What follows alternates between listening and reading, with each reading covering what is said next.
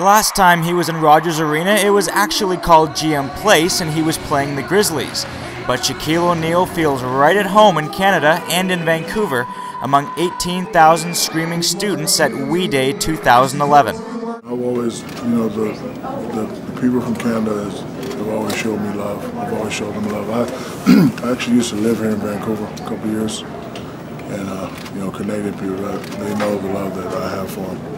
The national anthem is one of my favorite songs in the whole world. This is Shaq's first We Day. He's completing his PhD right now and is focused on education as well as his superstardom, with a perfect fit for what event founders Craig and Mark Kielburger were looking for. I got an email from Craig and Mark about the thing, the We Day celebration that they always do. I wasn't really familiar with it, so I clicked on the link and I saw that those guys were doing fabulous things. So now that I'm retired, I get to do more stuff like this.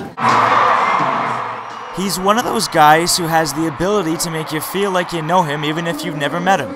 But Shaq says his most famous pseudonym may soon be retired too. I was just going to ask, what's your favorite nickname of all yours? I don't know. I have so many. I just know that when I finish my dissertation to become Dr. O'Neal, I will only answer to Dr. O'Neal. Shaq will be killed off.